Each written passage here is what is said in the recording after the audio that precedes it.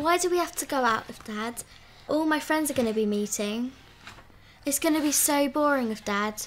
He just doesn't know what to do with Jake. Well, he's over an hour late already and he hasn't called, so you may get out of going after all. So what you're saying is we shouldn't see him? He drives all this way to see us? Well, it was his choice to move so far away. Anyway, it's all right for you. Jake hardly knows his dad. Well, whose fault's that? He didn't have to move so far away after we left.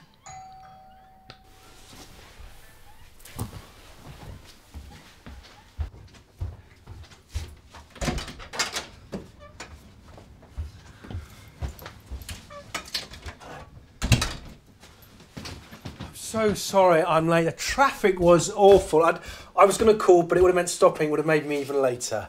Hello, sweetheart, I'm sorry. No worries. Hey, Jake. How's my little centre forward? Aye.